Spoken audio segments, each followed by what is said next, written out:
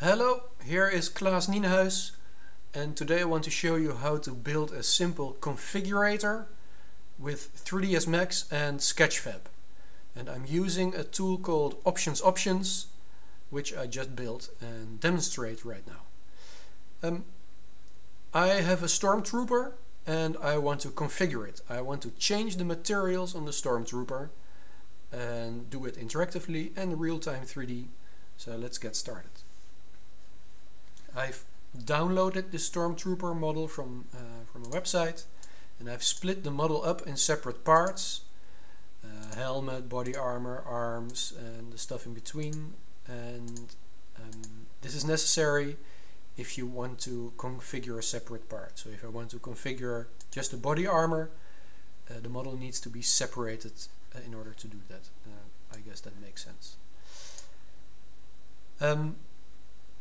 I've cleared all the materials, so there are no materials applied, and we're going to add some materials to make the Stormtrooper look good first. So let's get started. We only work with standard materials at the moment. This might be changed in the future.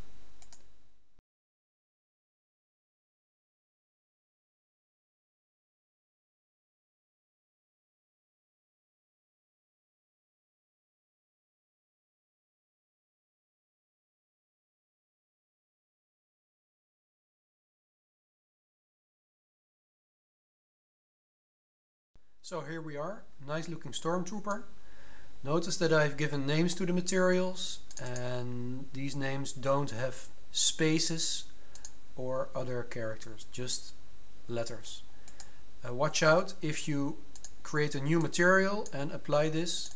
The material contains a hash and a space, and this will break the configurator. So always give your materials proper names.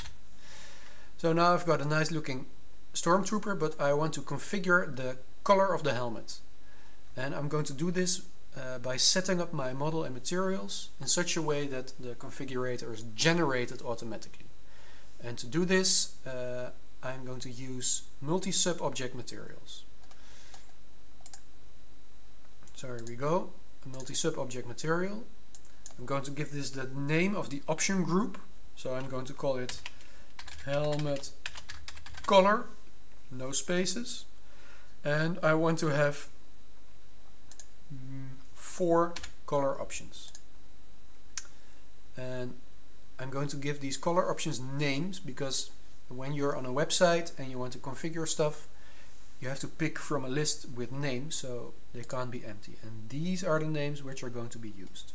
So these are black and white, okay, and then pink and lime. To avoid naming conflicts, I'm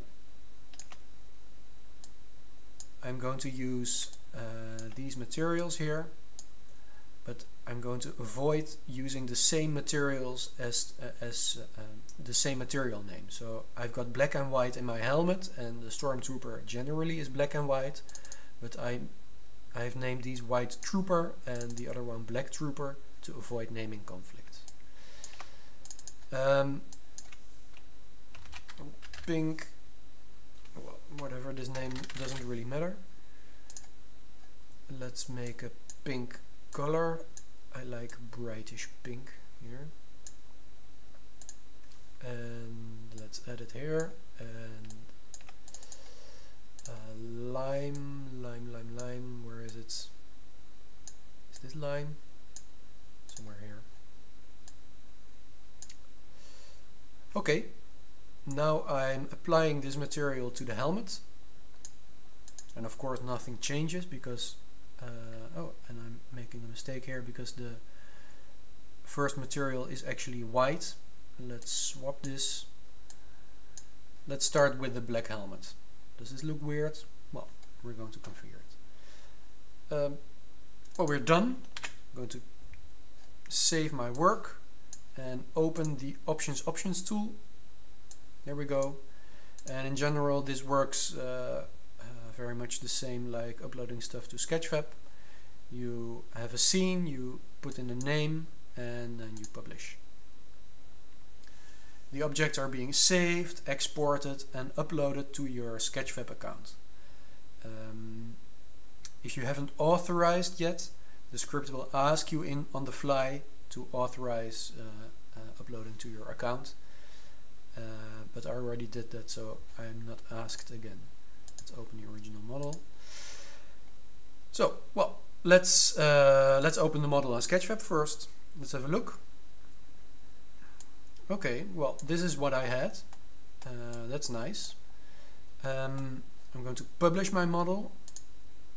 I need to do this because otherwise I can't expose the model to the configurator.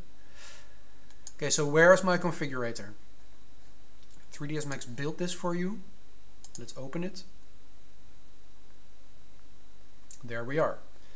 I've got a little website here, a footer, and more importantly, I've got here an option group with 4 options: black, white, pink, line. Well, let's pick pink, and nothing changes. Why doesn't the model change? It's because it has to be set up in PBR. All the materials which are being exported are converted to PBR materials, and this means you also need to set your model up to use PBR lighting. And you can do this by going into the model, changing the settings, but you can also do it from within the script. You can apply PBR settings to the Sketchfab model. It uses this model ID, and this is the model ID of the model I just uploaded. So, well, that's convenient. And we're done. The model has been patched. I'm calling it patched. Well, you can call it what you want. So let's go to the configurator again, refresh the page, and here we are. The environment has changed a little bit, but I can also see my materials, and here's the moment of truth. Let's pick the pink helmet, and voila, there we go. Line, and for the original feeling, a white Stormtrooper helmet. Well, that's it. From 3ds Max to an interactive 3D configurator in under 10 minutes. Okay, well, have fun.